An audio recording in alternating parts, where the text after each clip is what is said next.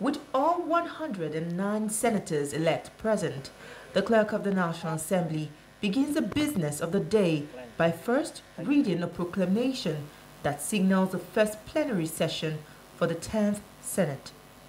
It is a moment greatly anticipated by the lawmakers as they are all eager to get on with the most important item on their day's schedule, which is the election of the man who will preside over the upper legislative chamber. The Clerk of the National Assembly calls for nominations for the position of the President of the Senate.